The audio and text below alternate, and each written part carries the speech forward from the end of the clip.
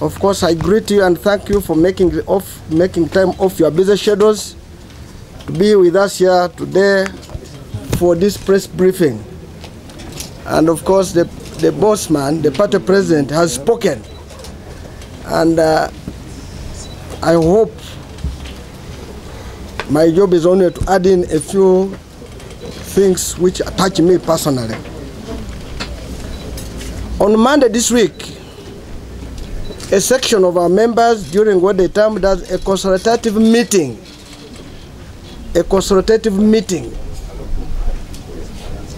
just decided to make it a tax. Attack meeting. It was an attack meeting, not a consultative meeting, towards us leaders of the FDC. And this is the reason why we have decided as accountable leaders to come out here today and offer the true line of the story. A whole energetic, heavy MP to make such an allegation, you will know that this was just an attack on me as a person, without anything but just attack. Of course, the meeting was basically Nandala, Amriat.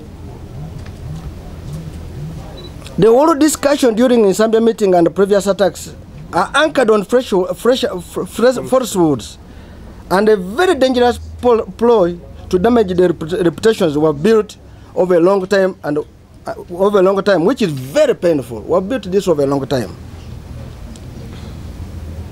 Of course, Honorable Ssemujju Nganda, our Lord Mayor Lukwago, and others have continuously peddled claims that we received large sums of money from President Museveni, what they called unknown sources,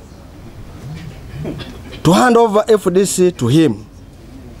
This is just pedestrian, just thinking from this faction. FDC is a political party with structures and stakeholders. It's not a personal property that we just hand over to anyone. I want to tell our Constitution, Article 13, it says any member who goes to another party ceases to be a member of what? Of the FDC. Ssemujju went, she was a deputy president, she ceased to be a member. Which structure did she go with? Even our family structures, I'm sure she never went with it. So I cannot, carry a structure on a pickup, on a roller to take to Museveni. Unless for them they have a formula how they want to carry it on a pickup, and they will tell us.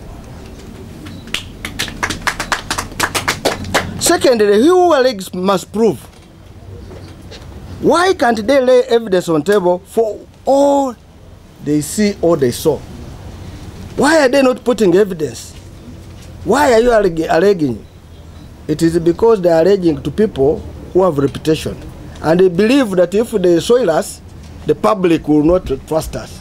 But we want to state, the public has tested us, the international world has tested us, and they know which type of person we are, and they trust us.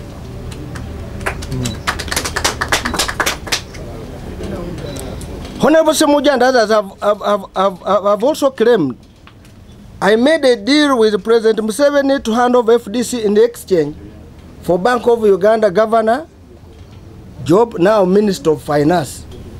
This allegation has been around since 2012.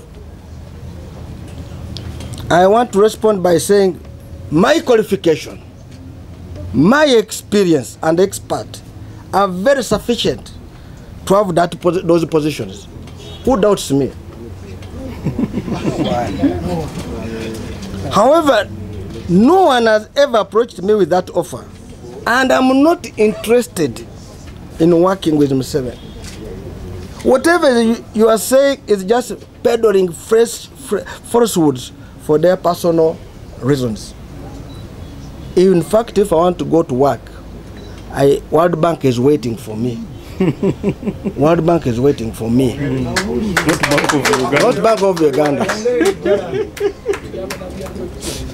And I consulted for so many banks, World Bank, international banks. They allege that we used the mysterious money to procure vehicles for 2021 general elections. These vehicles were paid over a period of time rather than by a single deposit. And we have evidence we're going to share with you. They were paid over a period of time.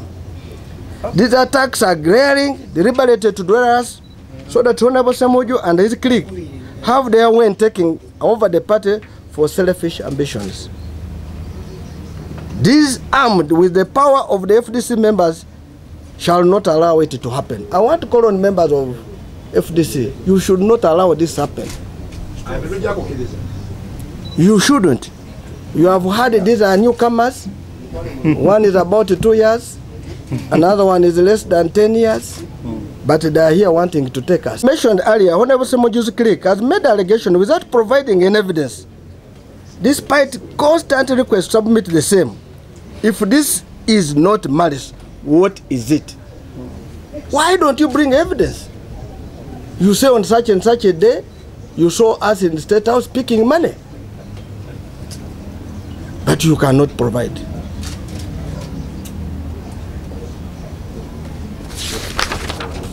As human beings, we are tempted to follow the path they have taken in the past month of maligning us. However, as seasoned, respectable leaders, we shall not. We are respectable. We shall only provide you evidence to confirm who is who.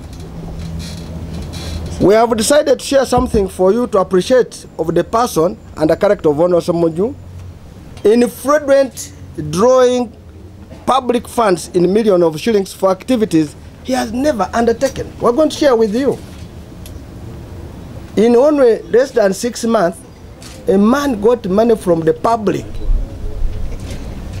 378 million. If we give you for all the years, you can run away.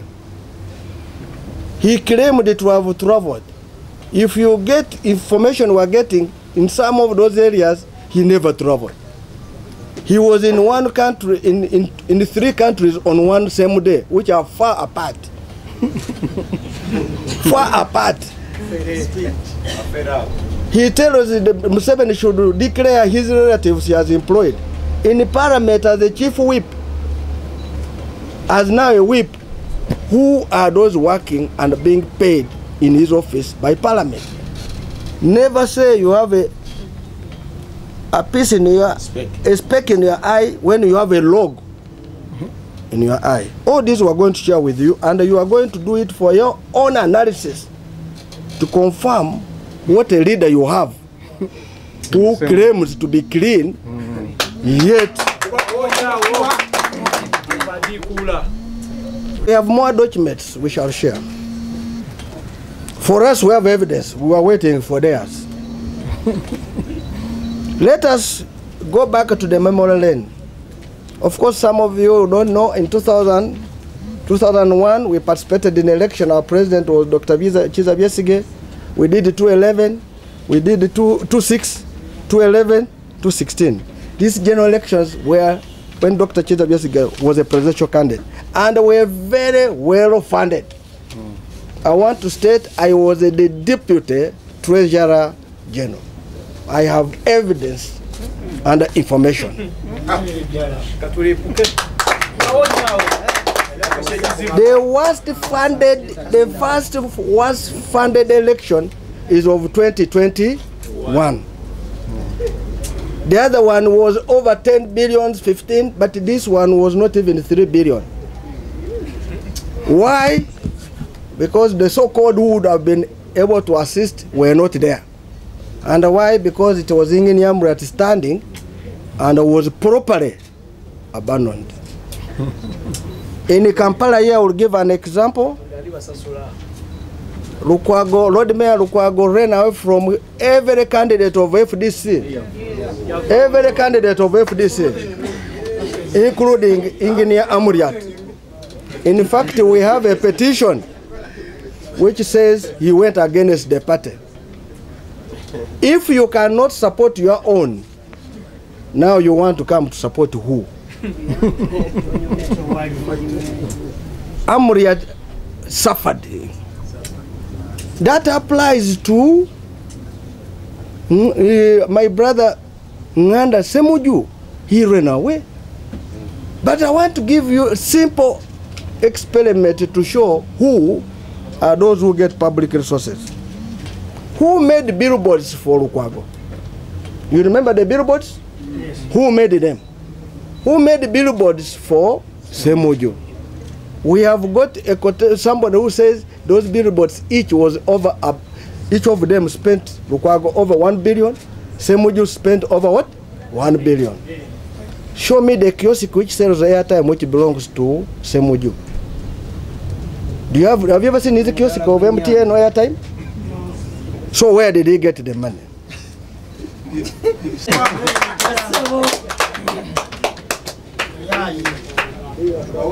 So I told you that we have been funding elections. It has never been an issue. All those periods, nobody has ever questioned where was the source of what? Funding. But in the 2021 is where the question is what? Coming. This double standard should not be accepted, and we shall not agree to people who talk with their tongues folded. During the day they are saying something, and the night they are saying a different story. Honorable Ssemujju is the biggest beneficiary of government money.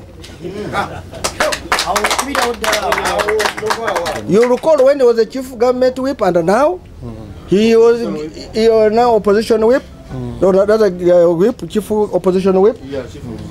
He was given a vehicle with even a lead car and fueled with a fuel card. But also they gave him cash 200 million. If he loves Uganda and FDC, why didn't either bring the 200 million in FDC or return it to the consolidated fund? Because he was already given a Because he had already what? A government vehicle. I have mentioned about the people he employs.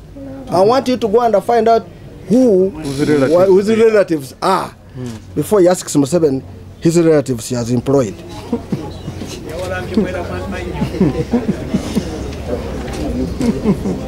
I want to state, and I want to tell you, the people of Uganda, and I want to ask Saleh. He raised the issue to Lukwago. Yes. I know Lukwago goes to court, or even on a smallest thing. Why hasn't he gone to court?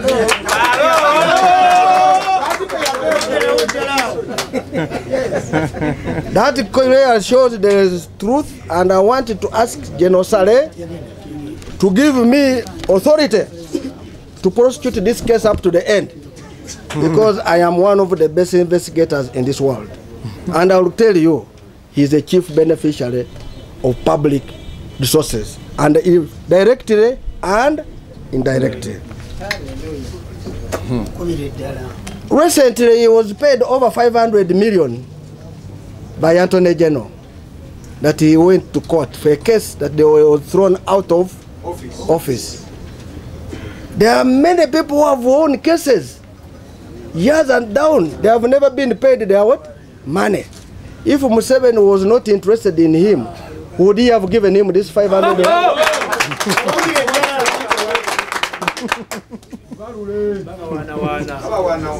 The document we have, which will show criminality, and I want Honorable Ssemujju to deny it, is going to be circulated to you for you people to see a leader who is supposed to do oversight function, how he behaves. If you can get money like that, would you really question anybody? It is for your own analysis, for only 6 months. There are areas, I've told you, where he was in Juba, Nairobi, Saudi Arabia, Dubai, almost on the same days. I want you to ask a question. Did you send members of parliament to go and be trained how to do campaigns? I thought they are already campaigning my people. If you see those documents, he's almost every week in Nairobi training in campaigns. He went to supervise elections in Kenya for 14 days.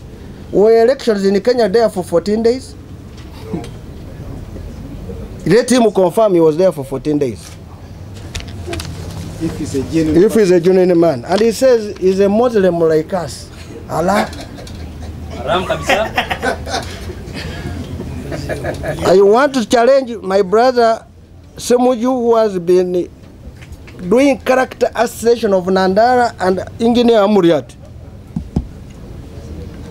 to come out if he has moral authority to challenge me and Engineer Muriat.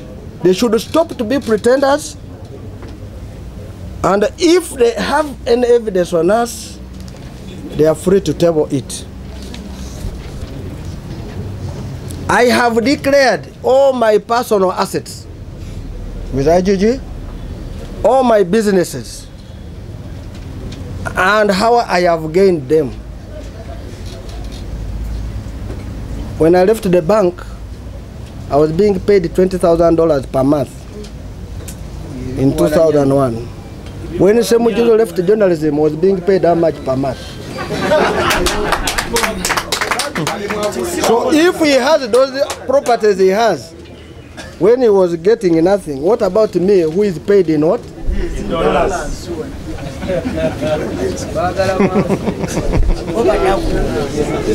I will also give a document which talks about the 300 million of agents which was given to our founding father, who claims he took pictures of the money, and when he was returning, he returned it in installments on the day of voting and thereafter, and we still have a balance. And if he says it was that money, he would have returned it all once. Not in what?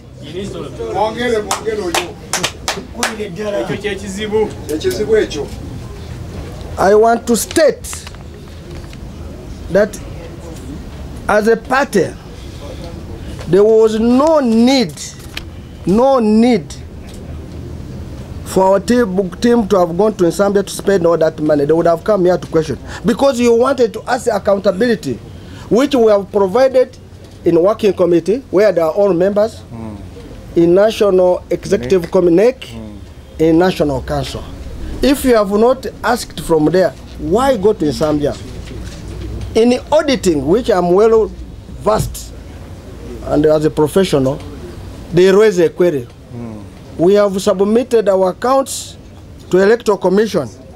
We have not got any audit query. And I don't know how Ssemujju and Ssemujju Nganda team are capable to raise a audit query where their competence in that area is lacking. They made an allegation that we got money to fight NUP. Now you can imagine FDC people becoming spokesperson for NUP. The person who should be complaining should be who? Senyonyi. But you can imagine Lukwago and Ssemujju are the one complaining on their behalf. That shows that they are not members of FDC. They are just on top FDC, but they are NUP what? I want to state, we have never got money to fight NUP, and we want to say, if NUP says so, we are here, but I want to state that this confirms the truth of the last election, why Lukwago was silent on FDC, but sympathetic to NUP and other forces.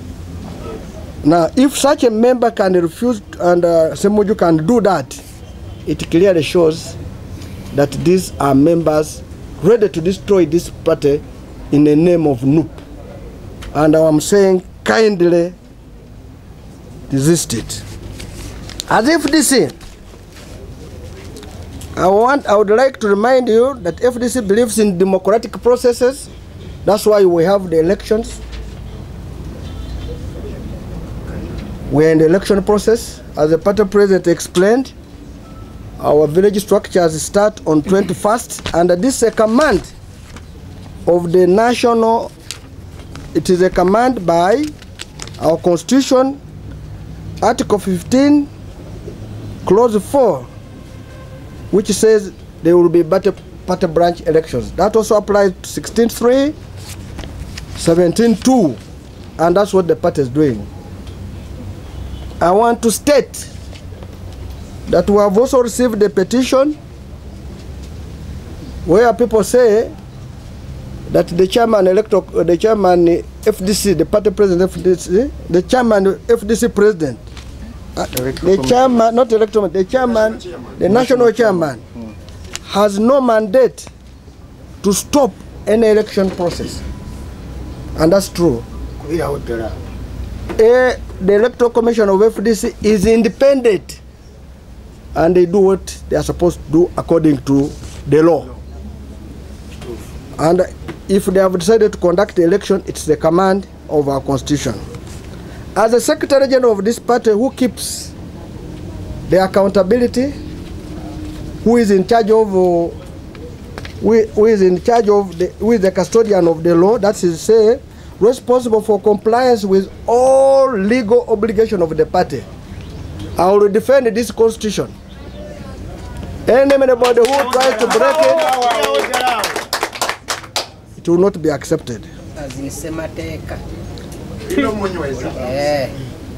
is so unfortunate that our brother Lukwago is mobilizing people for coming to disrupt the National Council. I want to request colleagues and brothers that don't do it. This is not a fighting ground. If you want to fight, you can write a letter. We will also get you the number of people to fight with you, and we can hire Nachivubo for that purpose. This is a democratic party. It will not accept. It will not accept any violence. And I want to repeat, it will not accept any what? Violence. And my brother, Lord Mayor Lukwago, kindly desist from that act. If we really had the power to mobilize, when they sacked you from the office, why didn't you organize those 200,000 to return you to the office? And now you want to come and fight Rajana Kumbi. And that is the reason why an electoral roadmap has been drawn to renew party structures, leadership through election. It is through election. It is not through violence. It is through what? Election. This fraction of leaders will not derail us from achieving this. I want to thank you all. One Uganda, one people, one people, one Uganda. God be with you. Now, over $100,000. If you divide it into days, he had traveled 142 days in 6 months. And in locally, he had also traveled 38 days. If you total the whole half a year, he was not available. These are the documents which you need to share among yourselves. And I want Ssemujju to tell me if this is possible. These are the documents of the bank statement where we drew the 300 million from Stambik. Personal. Explain, this one is in relation to the issue of the money carried. This is a real letter of the money which, the 300 million which doctor says he carried. This is the money how we got it back from Dr. Jessica in Zambia. What else do you want from me? The constitution of your FDC is on Google. www.fdc.org. It is there to tell you about that. Okay. What we have done, we want to state we have preserved some for tomorrow. Yeah?